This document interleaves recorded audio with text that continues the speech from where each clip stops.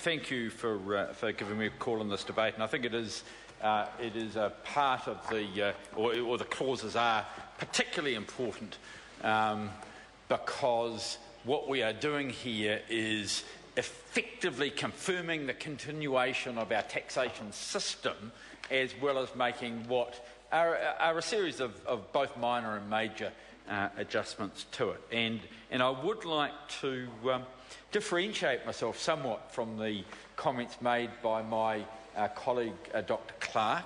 I'm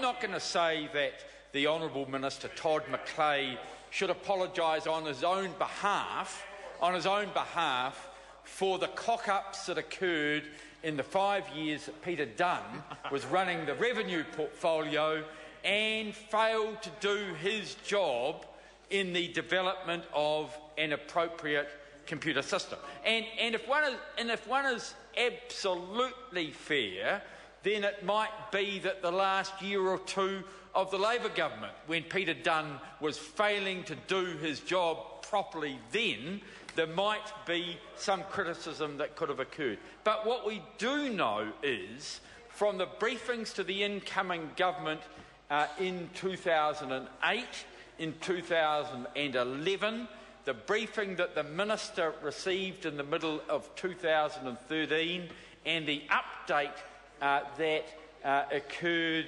at the end of last year, the National Party-led government, the John Key government, has known that they have not had a fit-for-purpose information technology system in the Inland Revenue Department.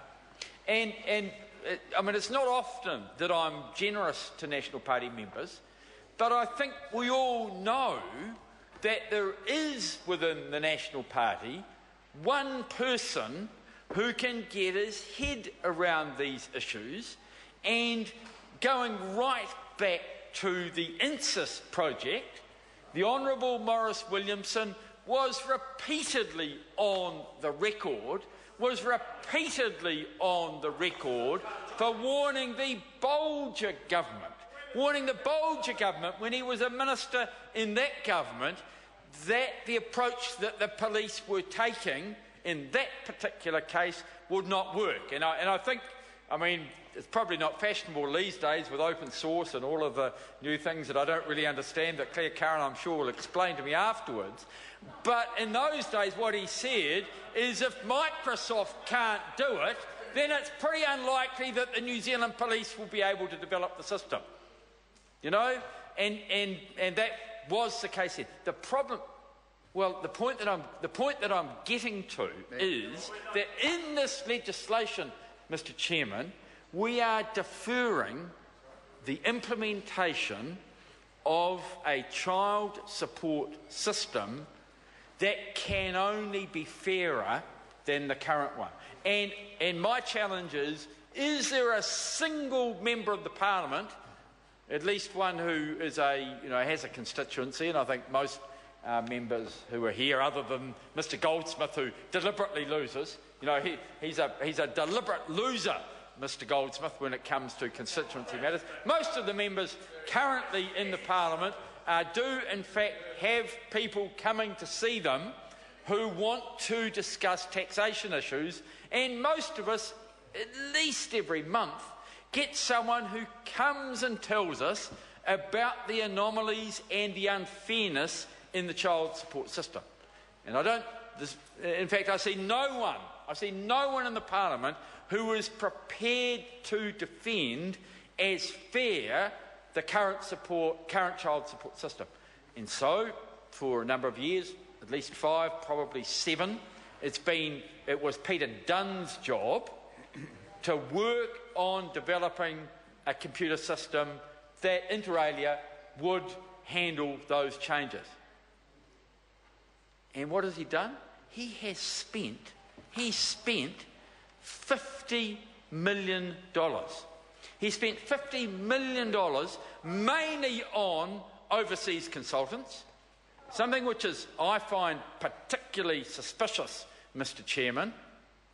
something that Mr Chairman... The Honourable Trevor Mallard. Mr Chairman, I find it particularly suspicious that such a large amount of money has been spent on overseas consultants, money that has gone offshore, money which ignores the New Zealand IT industry. You know, did they even go and talk to Jade? No, they didn't. No, they didn't. There are people in New Zealand, not if you're going to spend, I don't know, what is it, $700 million on the change? If you're lucky. $700 million is the current and rising. Is it up to what? Up to 1.5. So between $700 million and $1.5 billion on upgrading the IRD system, and what all of us know is that the appropriate way of doing that is to do a bit of a base system and to do the rest of it in chunks. And to do the rest, you know, and to break it down and to invite New Zealand firms to bid for it. Keep the money in New Zealand. And Mr Chairman, is anyone surprised when you spend $50 million on overseas consultants that they recommend an overseas solution? Well, you know, I'm relatively certain that most of these consultants get matching finance, don't they? They get matching finance from the people whose systems that they are effectively paid to supply. Mr Chairman, that is an outrage, but unlike Dr Clark, I'm not ungenerous. I think the minister who is currently in the chair, who is the minister responsible, should apologise on behalf of the key government. But I'm not yet assigning him personal responsibility for 7 years of failure on the part of Peter Dunn to do a good job and to convince people. I will blame John Key, because John Key could have put Maurice Williamson in charge of the project. He could have got some expertise. He could have got someone who has a professional... we're not in question time, so I am allowed to refer now to his professional background in the IT area and understands how these things work, but not now. The next point that I'd like to make is, Mr Chairman, I don't think I have ever seen a commencement clause that is as ugly as clause 2 of this bill. This commencement clause refers to, first of all, and it's outrageous, Section 114 comes into force on the 24th of October. Not the 24th of October 2014, but the 24th of October 2001. 2001. It is retrospective taxation of the worst possible form. And is that alone? No. Section 116B, the responsibility of Paul Goldsmith as the chair of the committee, comes in on April Fool's Day of 2005. Well, I thought taxation was meant to be prospective. I thought we were meant to have clarity going forward. Are we now taxing people for income or not allowing deductions from the periods starting 2001 and 2005? Well, if it is true, it is absolutely outrageous. That, you know, there's a few further minor sins. Sections 14, 16, 29, 1, 2, 3, 5 and 9, 31, 57B, 51, 1A, 59, 1A and 3, 65, 99, 99B, 102, 2, 103, 4, 13, 39 and 52, 112, 112C and 117BA all come into force on April Fool's Day 2008. Well, I can't tell you again from memory, but what I can tell the House is that this bill is titled the Taxation Annual Rates, Foreign Superannuation and Remedial Matters Act 2013. So this is legislation at its very worst was meant to come into effect last year, and what we've got is legislation which is even further outdated. David Bennett. I move that the question be now put. I'm going to hear Trevor Mallard, Honourable Trevor Mallard. Thank you, Mr. Chairman. The next point that I would like to make, and I'm going to refrain from reading them because I think it would go, people would go cross-eyed, but there are 10 full lines of numbers starting at section 6 and finishing at 117 and 117 BB, which come into force on the 1st of April 2014. So what we do have is quite a large section where it is prospective, but again I want to say, well, the poor old Paul Goldsmith, he's not allowed to talk in the debate, but he's sitting there shaking his head like a little boy in the primers. He's shaking his head like a little boy saying, no, if I am wrong, and if those sections don't come into effect then, come into force then he should take a call and tell me when I'm wrong. Because I am one of the relatively simple members of Parliament who reads the bill and takes ministers at their word.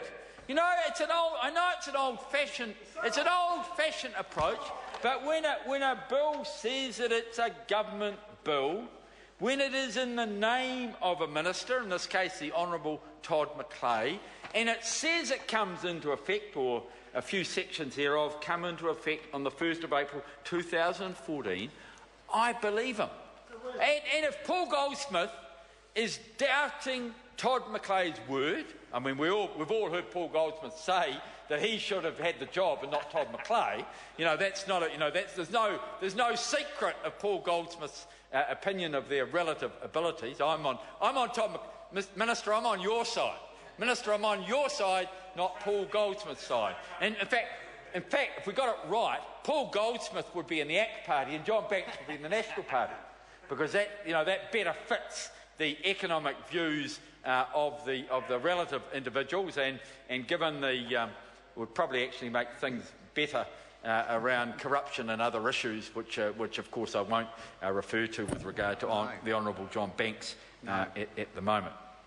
Mr. Speaker, Mr. Chairman, the bit that I think my colleague David Clark has focused on the most as to the timing, sections 37BA, 52D and 55B.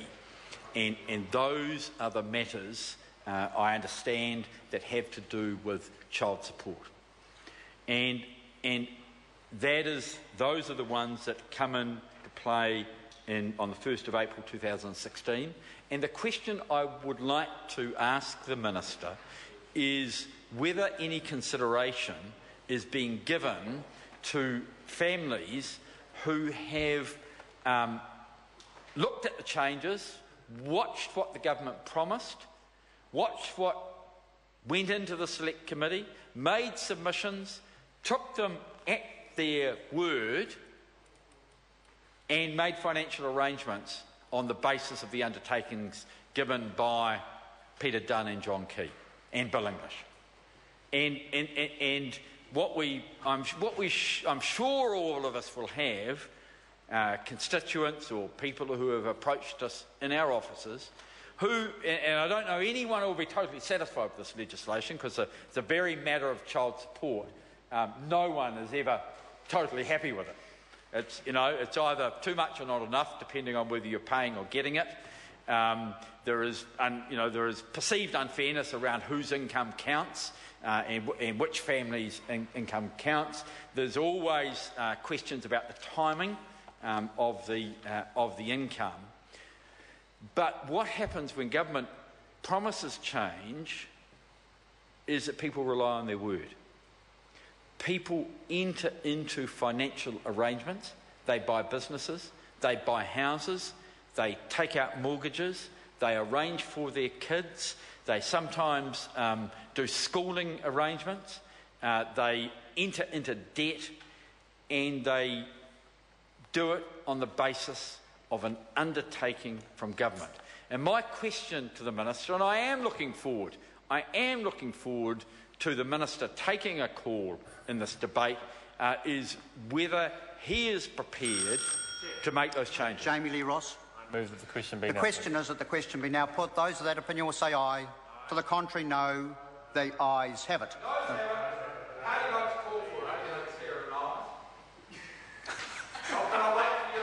A party vote will be.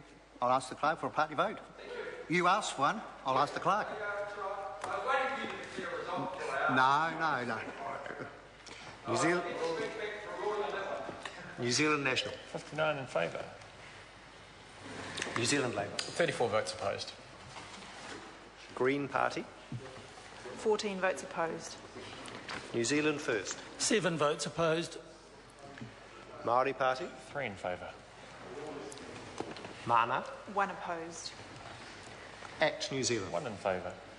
United Future. 1 in favour. Brendan Horan.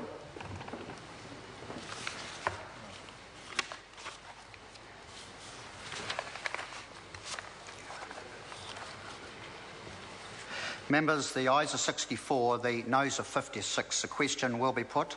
The question is at part 1, stand part. Those of that opinion will say aye. To the contrary, no.